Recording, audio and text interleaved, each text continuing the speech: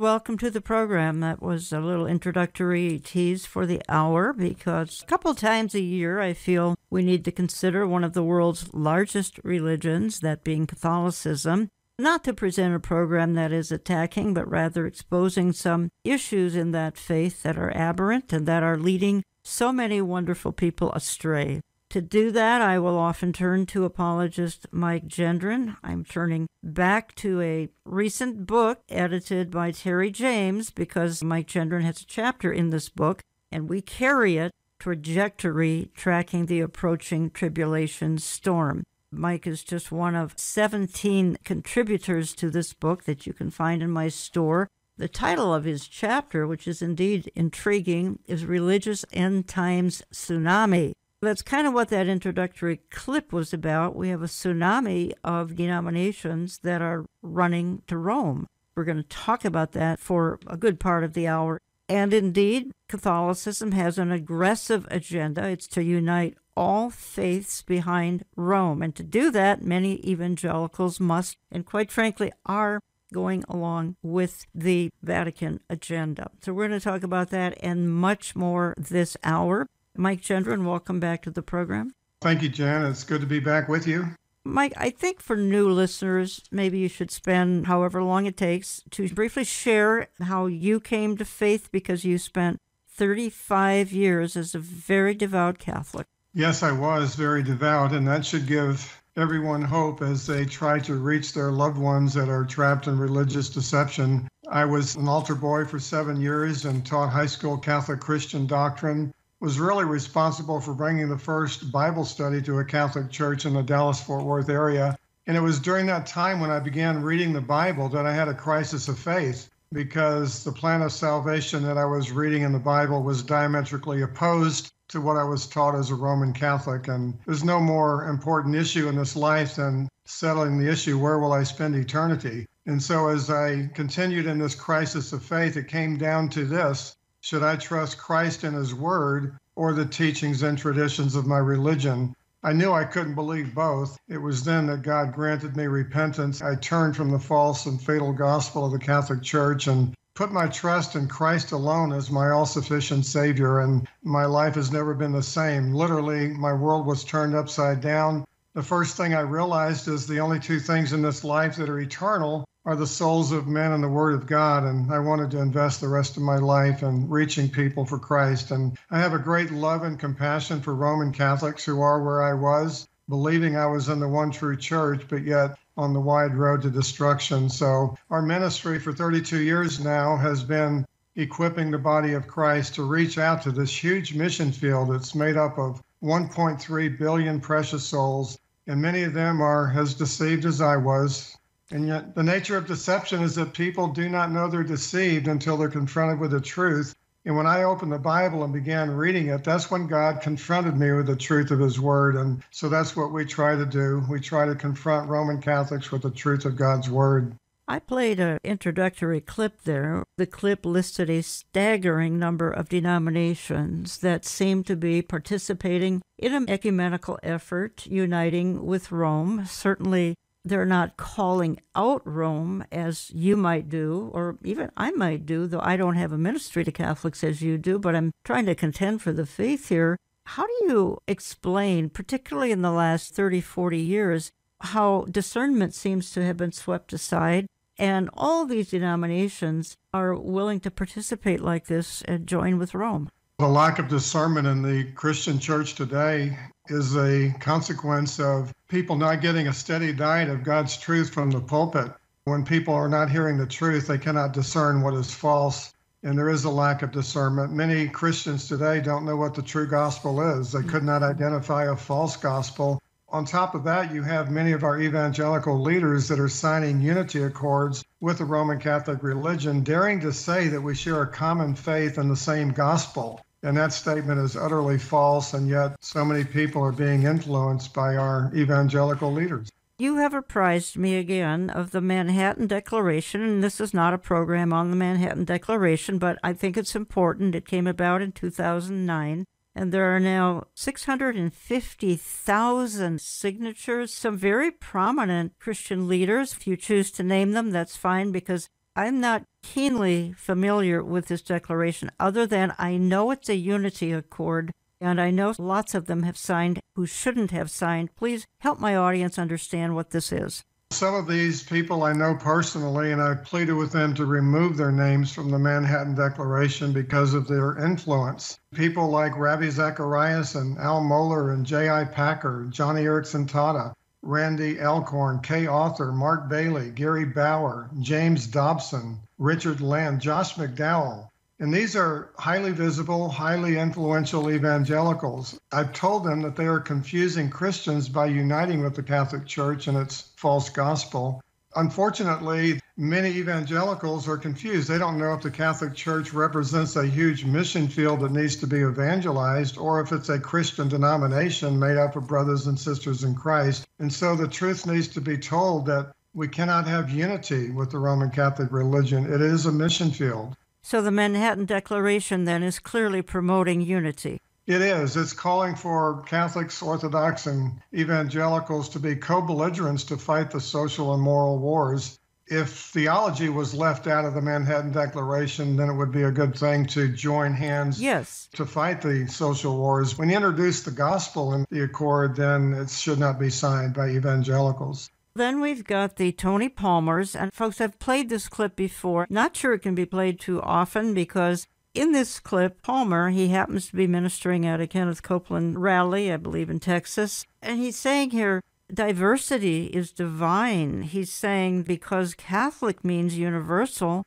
we should join the universal church. We should all be Catholics. You have to hear this to really believe it. He's going to close by saying a terrible untruth. Folks, when I had a conference speaker back in 2005 who got up and said things that weren't true, I went up on the platform and I stopped him and I asked him to sit down. I wish Kenneth Copeland would have done this to Tony Palmer, because here is what he says. We know that the first 1,000 years there was one church, it was called the Catholic Church, and the word Catholic means universal, it doesn't mean Roman. Catholic means, if you're born again, raise your hand if you're born again. You're a Catholic. We are Catholics. And then there was the split at the end of the first millennium. We had the Orthodox, East and West, two churches. Then 500 years later, we have Luther and his protest.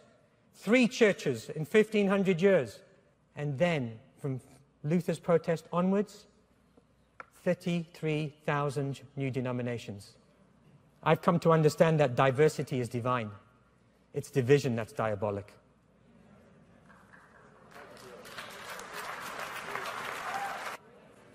It's the glory. If you accept that Christ is living in me and the presence of God is in me and the presence of God is in you, that's all we need. Because God will sort out all our doctrines when we get upstairs. Now, why is it historic? Because in 1999, the Roman Catholic Church and the Protestant Lutheran Church signed an agreement that brought an end to the protest. Luther believed that we were saved by grace through faith alone. Amen. But that's not it. The Catholic Church believed that we were saved by works. And that was the protest. In 1999, they wrote this together. This brought an end to the protest of Luther.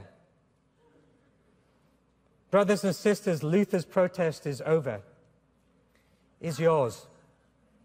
So the protest has been over for 15 years.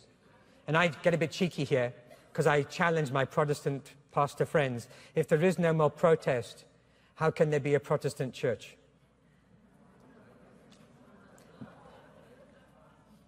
Maybe we're all Catholics again. But we are Reformed. We're Catholic in the universal sense. We are not protesting the doctrine of salvation by the Catholic Church anymore. We now preach the same gospel. Mike Gendron, tell me what's wrong with what we just heard, because I find it outrageous. It is outrageous, and that unity accord between Lutherans and Catholics in 1999 was a horrible mistake. It dared to say that we are justified by faith plus works. The Roman Catholic Church is never the one to compromise. It's always the evangelicals and the Protestants. The Roman Catholic Church dares to say in the Council of Trent that if you believe that you are justified by faith alone, then you are anathema. And yet that is the gospel. We are justified by grace alone, through faith alone, in Christ alone, according to Scripture alone. The Roman Catholic Church condemns those who believe that. So there cannot be unity. Palmer doesn't know what the true church is. The true church is those who are called out of the world, a people for God's own possession. They've been sanctified by the truth. They have repented and believed the one and only gospel of our Lord Jesus Christ. That is the body of Christ. The only way to enter the body of Christ is to be born again of the Spirit of God. But the Catholic Church says in order to become a member of the Catholic Church, you have to be baptized by water. So there's major differences between the Roman Catholic Church and the Church of Jesus Christ. That's one of the things I was reacting to in that clip. He says we preach the same gospel, which is a terrible misstatement. I know he knows what he's saying. And again, why didn't somebody in that auditorium stand up and challenge him? Did that go through your mind too? Well, sure. We need more courageous people like the reformers. Martin Luther, for example, stood alone before the Roman Emperor and the Pope, and he would not compromise. He said, I stand on the Word of God.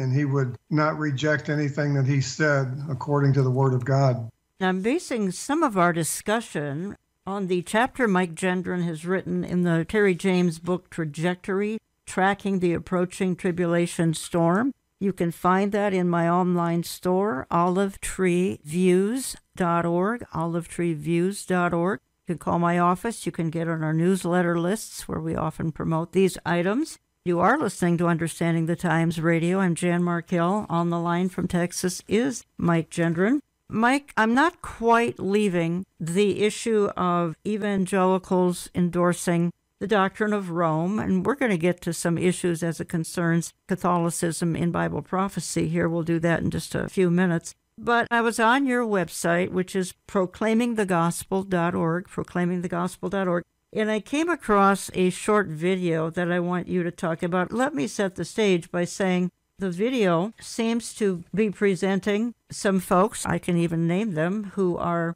in one case, I believe it might be Lou Engle, who is bowing down and kissing the feet of a priest. Am I right there? That's correct. And standing alongside and looking rather approvingly, I see Mike Bickle from House of Prayer in Kansas City. I see Cindy Jacobs. I see Che Ahn. Looking extremely approvingly. Just describe what I'm talking about. Then I'm going to play the clip. But again, my radio audience, you will not be able to see exactly what we're talking about. That's why we make a video version of the program. Watch the video version at my website, olivetreeviews.org, and go to radio. Or you can watch it on our Rumble channel, YouTube channel, when we're not being censored.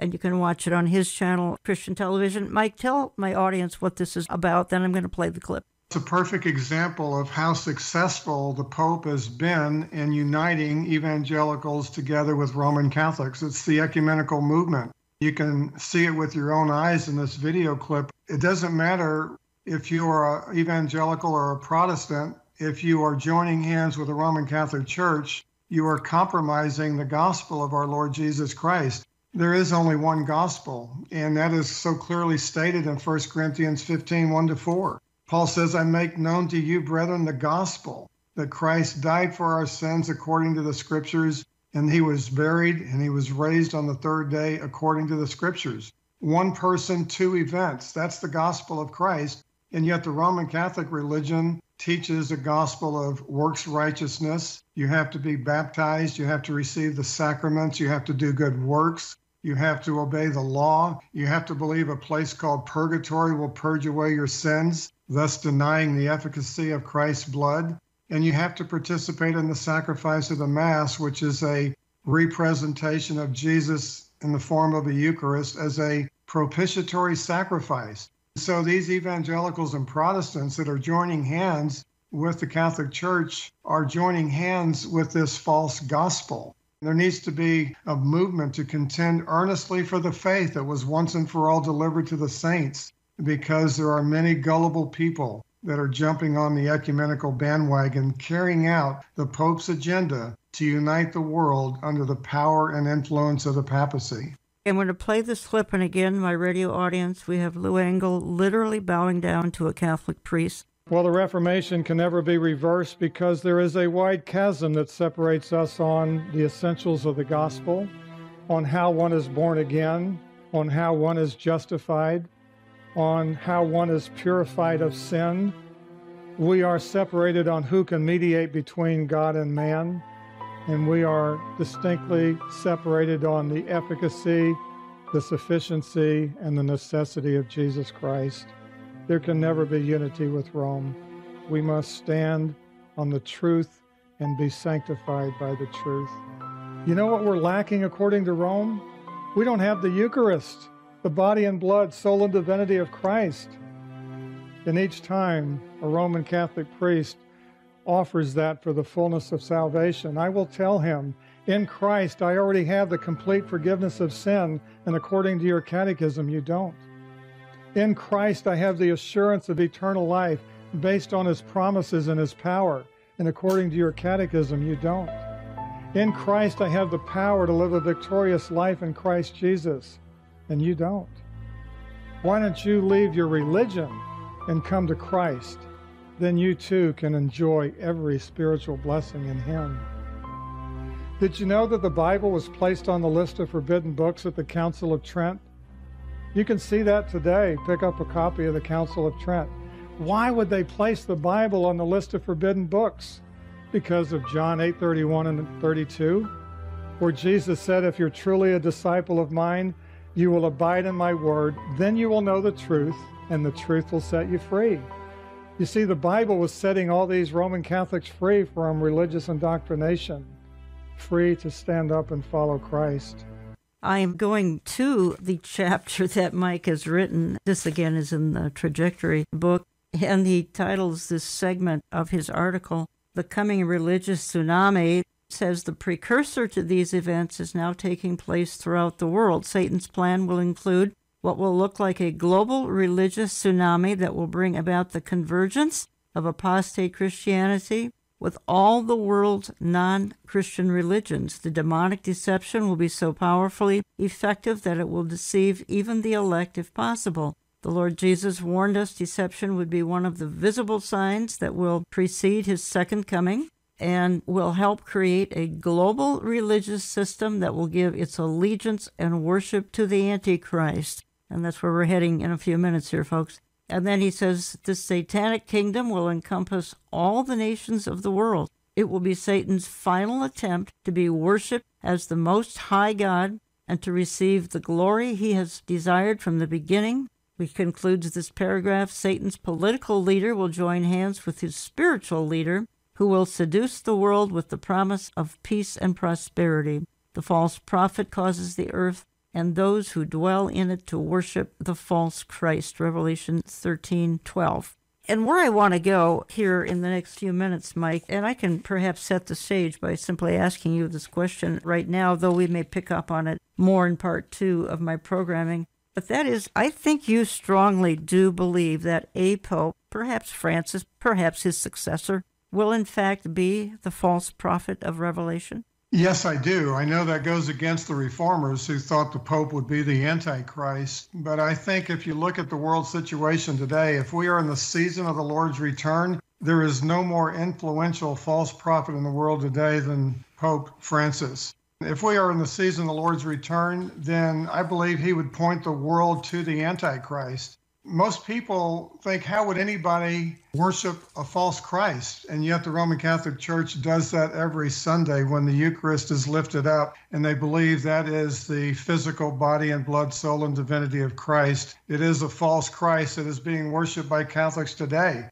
And as you heard earlier in my clip, this is the calling card of the Roman Catholic religion. They are telling Protestants that you cannot have the fullness of salvation until you come back home to Rome for the Eucharist. That is the false Christ that is being worshipped today. So Catholicism does not believe Christ will return until the whole world is Catholic. Am I right there? That's correct. He will not return bodily until the whole world is Roman Catholic. That's their eschatology. They're amillennial. They don't believe in a 1,000-year reign of Christ on the earth.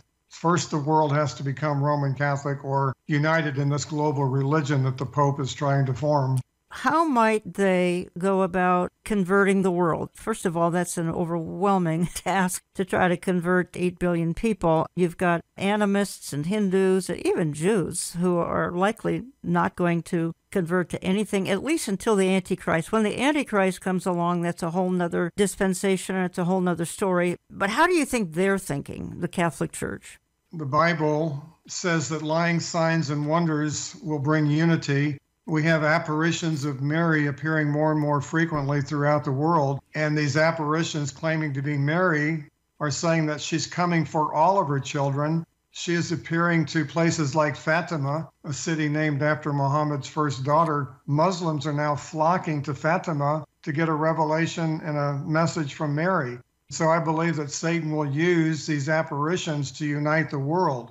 If Roman Catholicism were to unite with Islam, and there are 10 common bonds that they both have, the rest of the religions of the world will join suit. Because when you have 1.3 billion Catholics and 1.6 billion Muslims coming together, that represents 40% of the world's population. Keep in mind, the Church of Jesus Christ will be raptured to heaven. And so the only ones left on the earth are false Christians and non-Christian religions. So these apparitions will easily deceive the rest of the world.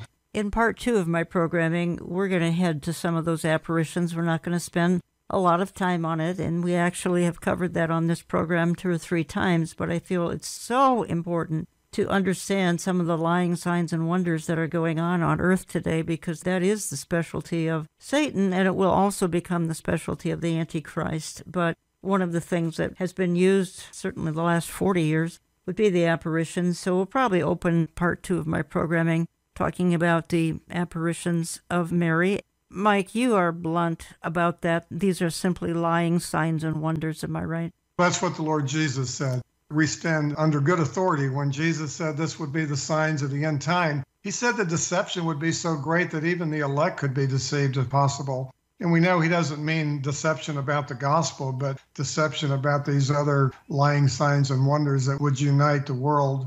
We're seeing globalism everywhere. The Pope is not only trying to unite all the religions, he's also trying to unite all the governments. A lot of people don't realize that he's a head of state. The Vatican City is a sovereign nation, and ambassadors from countries all over the world come to visit the Pope and talk about globalism. I think I read it either in your chapter or else on your website that it's not just evangelicals who are running to Rome, it's also U.S. presidents. Since 1959, every U.S. president has visited Rome and the Vatican and the Pope. Am I right? That's how powerful of a man he is, not only religiously, but also in the global government picture. That is amazing. I know when he addresses Congress or whenever he's in America, it seems like the whole nation stops and every news outlet focuses on this endlessly.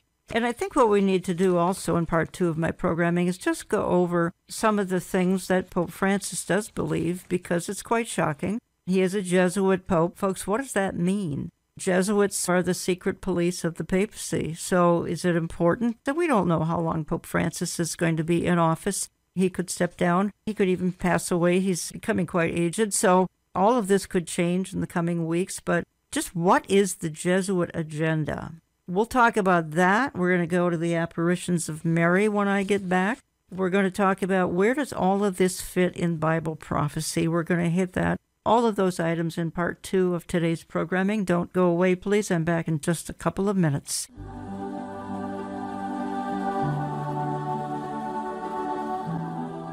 The paranormal and the supernatural realm. How should the average person react to claims of apparitions visiting Earth?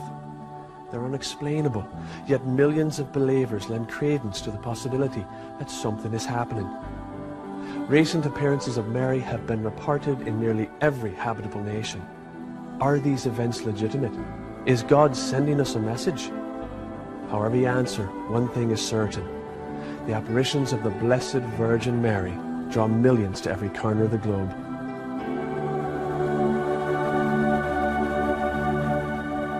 Around the world, reports of supernatural events are drawing millions to apparition sites where the Virgin Mary is said to be appearing. thousands of visionaries from every conceivable background describe a beautiful young woman glowing in radiant splendor. Her hair is going up. Yeah, she's beautiful. She's real big. Going up? Yeah, she's big. She's just standing there.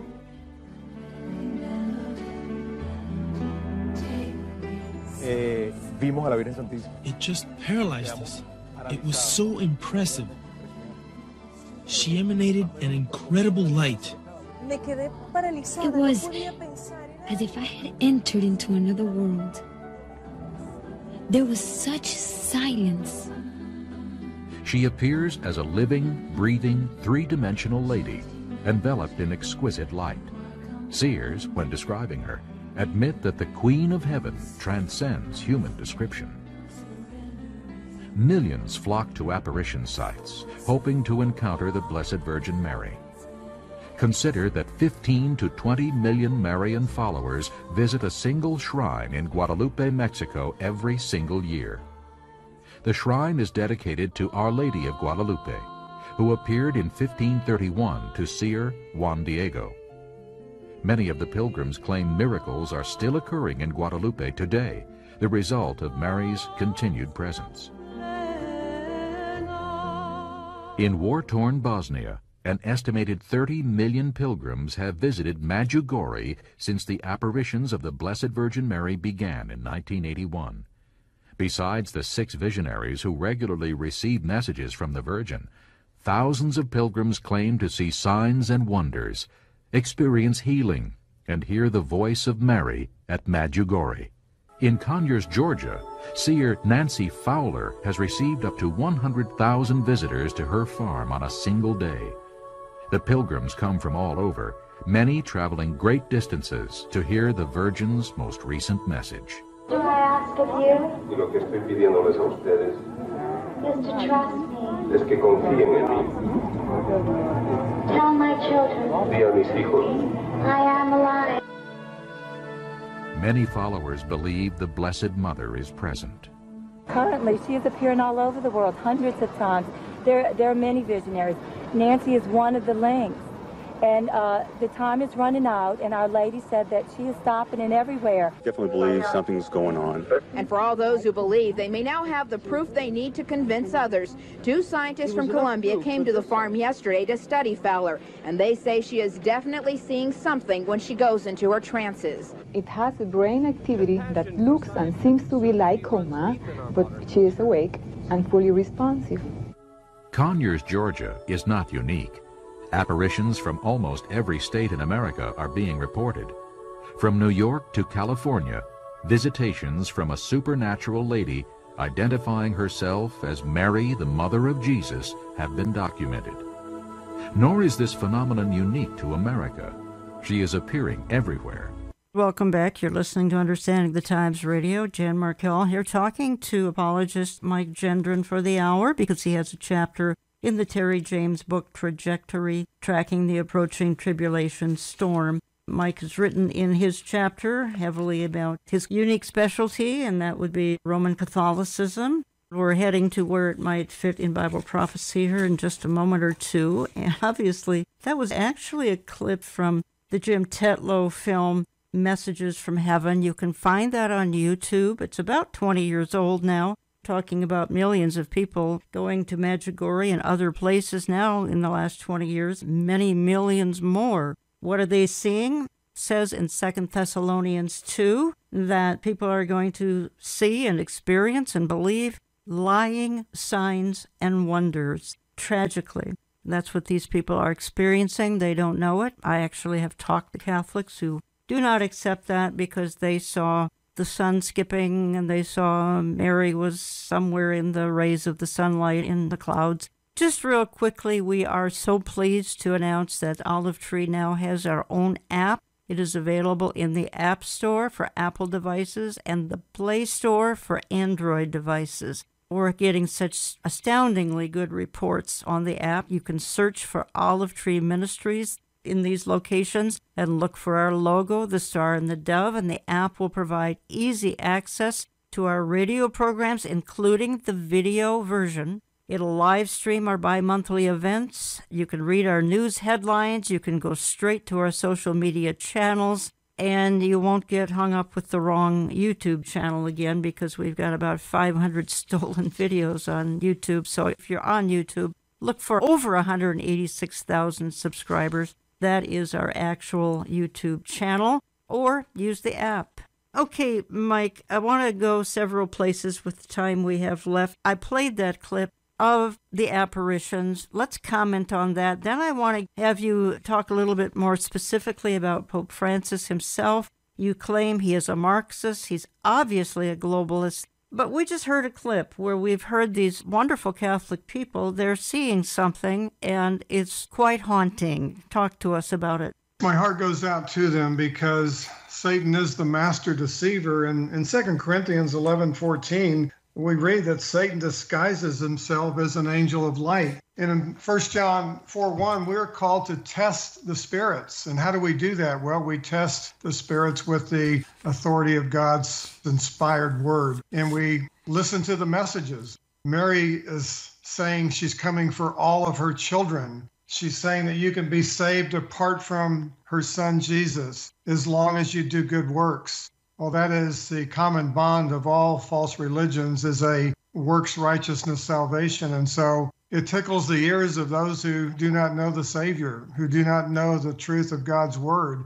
Many people are being deceived. I have a graph of all the apparitions that have been appearing. The graph is exponential. I believe Satan knows his days are numbered. He's got an all-out attack against the truth, and he's really out to deceive the world. So we're seeing more and more apparitions appearing in more and more places throughout the world. It is a very effective weapon that Satan is using to deceive people, turning their attention away from Christ and putting it on Mary.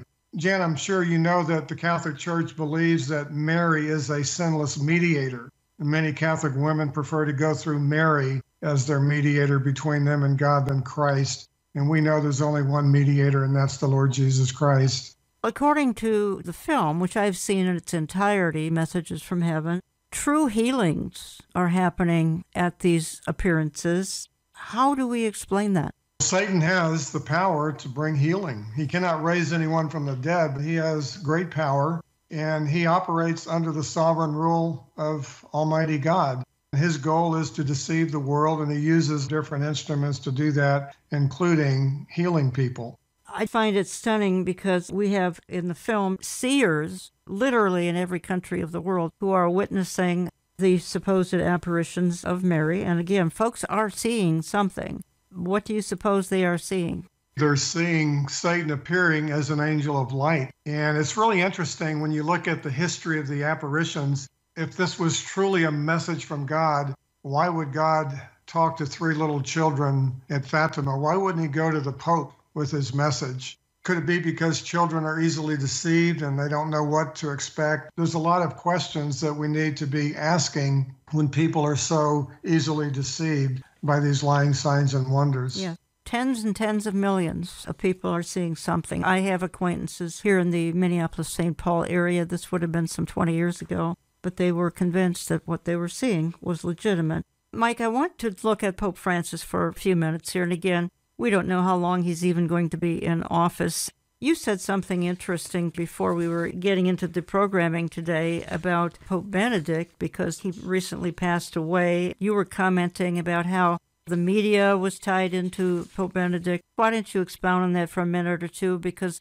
that happened here in the last year, and I think it was a significant news event people are trying to better understand. Last month at Pope Benedict's funeral, all the eyes of the world were focused on St. Peter's Basilica. That's the very church that was financed by the selling of God's forgiveness through indulgences. We saw Catholic cardinals and bishops masqueraded as ministers of righteousness in their purple and scarlet robes. Colors, by the way, which are describing the woman that rides the beast in Revelation 17. But the pageantry of their pagan traditions and the grandeur of their corrupt religion bewitched gullible people into believing that this is what Christianity is all about. And the global media was the Pope's willing partner in spreading his distorted gospel along with his aggressive agenda to unite all Christians under the papacy. It was really a great commercial for the Roman Catholic religion, because there is a lot of pomp and pageantry when one of the popes dies, and it's really a great opportunity for the Pope and the Roman Catholic religion to attract the world. Pope Francis just recently said that to evangelize is a pagan tradition, and so he's obviously got the spirit of Antichrist, because it was the Lord Jesus who gave us the Great Commission to go and evangelize the world. But the Pope is saying instead of evangelizing, we just need to show the attractiveness of the Roman Catholic religion and let people come because we're so attractive. This is what you saw when Pope Benedict had his funeral, the attraction of all the eyes focused on St. Peter's and the pomp and pageantry. I asked you a question off air, and that is, why would these cardinals select a man like Pope Francis? He's a known Marxist. He's a known globalist. He has made some outrageous statements. There's no hell. He would baptize a Martian. Help us understand the hierarchy that would not only allow this, but actually want this type of a person to lead over 1 billion Catholics. You have to realize that Pope Benedict was a doctrinal guru. He was not a pastor in heart. He wrote the Catechism of the Catholic Church. I think when they were looking for a successor to Pope Benedict, they wanted to go to the other extreme and find a pastoral pope.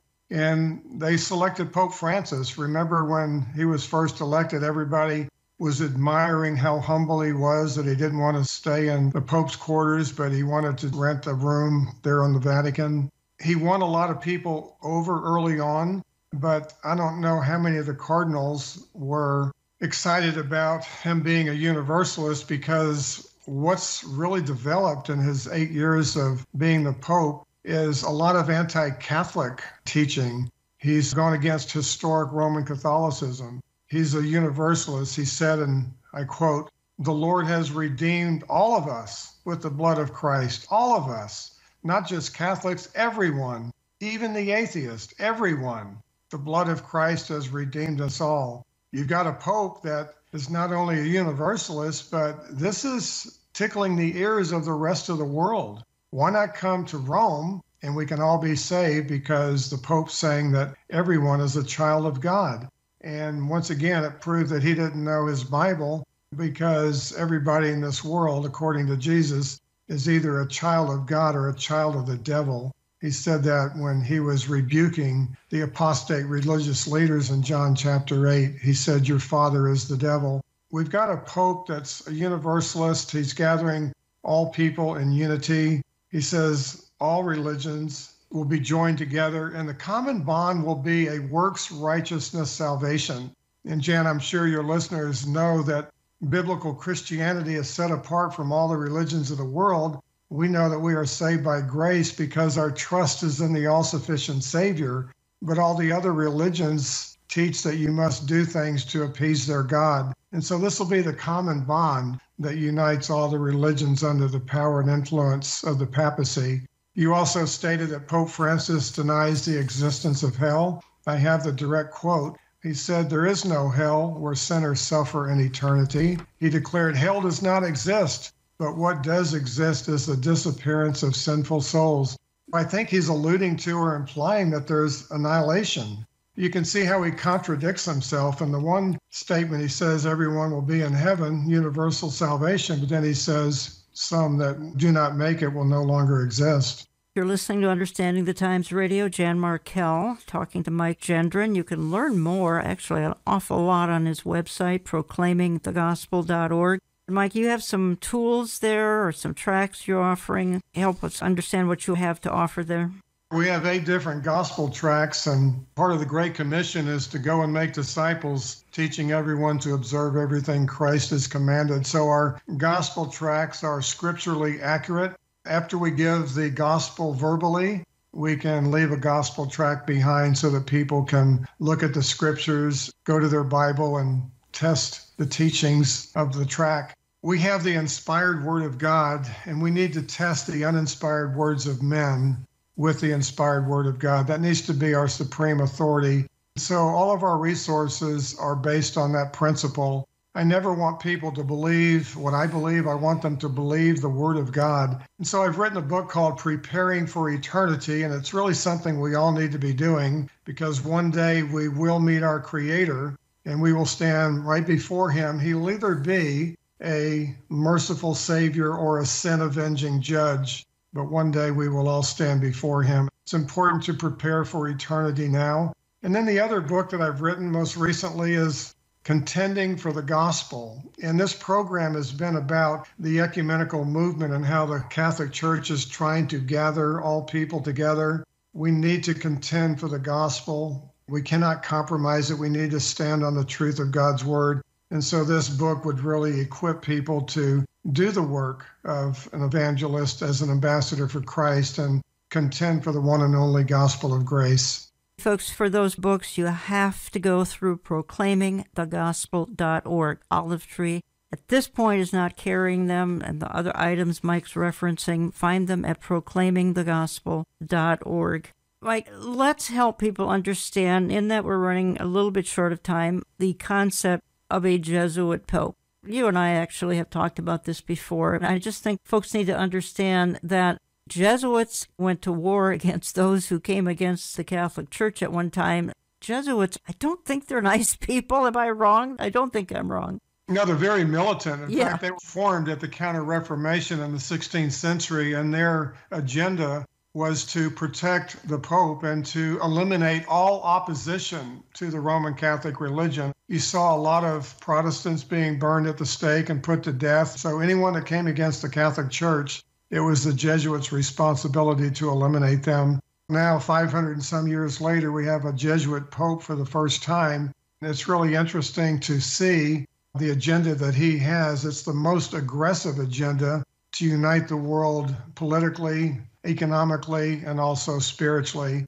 I am amazed at how many people are so gullible and that they will travel so far to meet with him and carry out his agenda to unite the world together. We really are living in the last days, and more than ever, we need to be about the Lord's business. If you have loved ones that you want to see saved, we need to be about sharing the gospel with them, because God doesn't promise anyone tomorrow. Jan, I know that your programs have sensed the times in which we live are the very end of the end times, and we really need to be reaching people with a sense of urgency, because we do not know what tomorrow brings. Speaking of the end times, I have to ask the question, somehow does the Vatican fit into the whole concept found in Revelation 17? Is it the woman riding the beast? We'll play one more clip here, and this would be Mike talking to Nathan Jones and Tim Moore about where does the Catholic Church fit before and after. We've talked about before here for almost an hour, but they're going to play a role after the rapture as well. Well, that brings up the question then is, where is this going in the field of eschatology or end times Bible study? Where do you see the Catholic Church role before the rapture and after the rapture? Well, a lot of people are unaware, but Roman Catholicism does have an eschatology.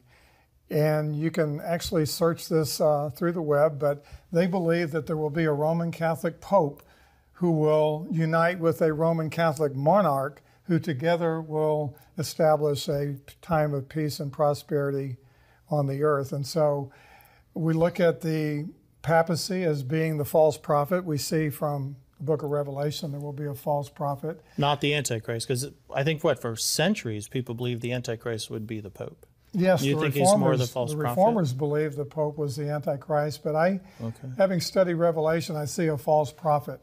The Pope is the most influential false prophet in the world today.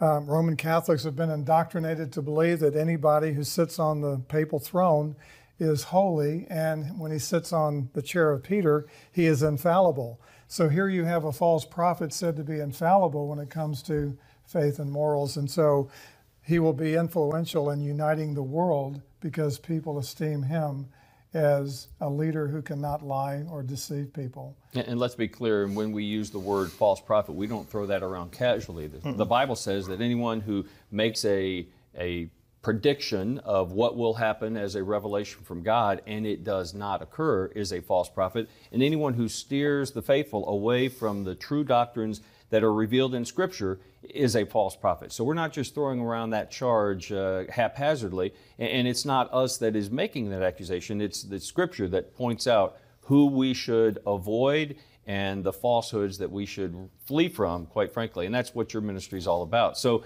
as opposed to that eschatology, contrast that with what we reveal, what Scripture reveals as the true end times plan that God has put into place and has foretold.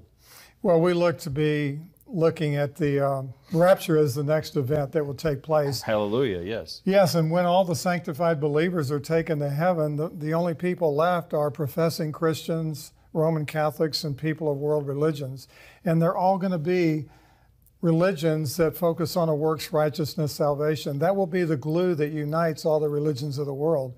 And when you have a pope that says all people are children of God, that there is no hell, that even atheists will make it to heaven, this is what the world wants to hear. Mm-hmm. And so this will be the agenda of either Pope Francis, or we don't know the Lord's timing, but whoever the Pope may be. There's a third role in the tribulation. We read about, of course, the Antichrist and the false prophet, but there appears to be a mystery Babylon religion, an ecumenical religion that takes hold at the first half of the tribulation, and the 10 kings of the Antichrist hate it and end up killing it.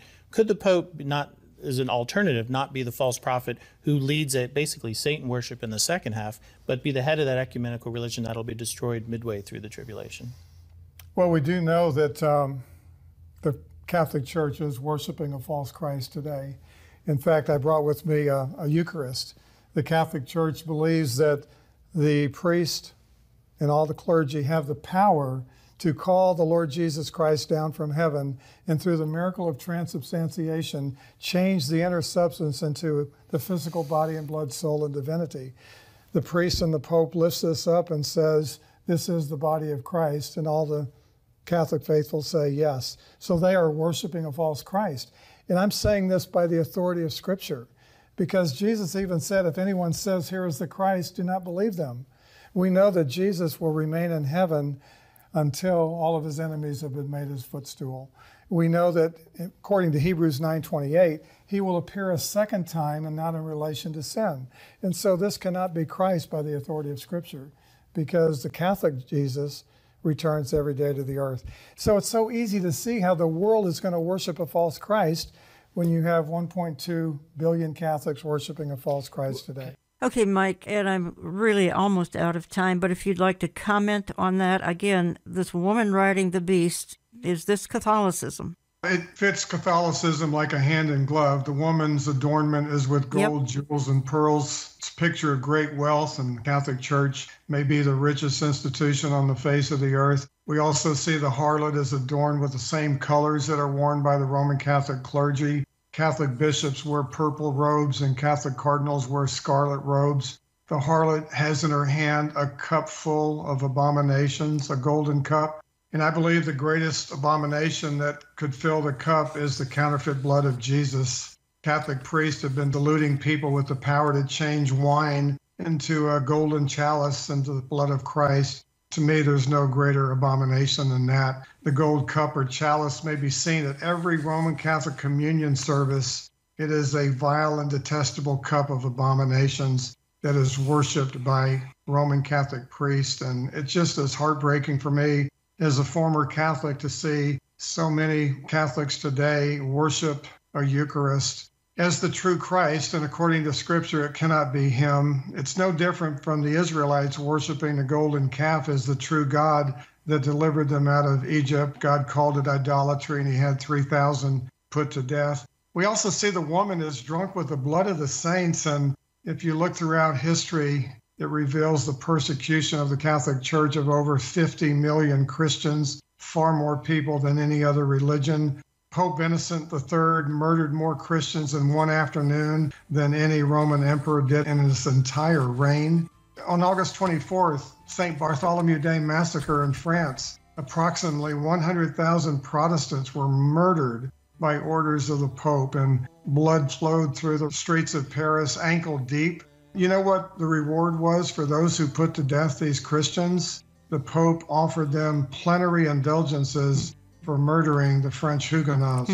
So this is the history of the Roman Catholic Church. She is drunk with the blood of the saints. That's right. Learn more at proclaimingthegospel.org. You can communicate with Mike there as well. I based some of my interview, anyway, on the Terry James book, Trajectory, Tracking the Approaching Tribulation Storm. Find that at olivetreeviews.org. Call my office, get on our newsletter list. It'll be promoted in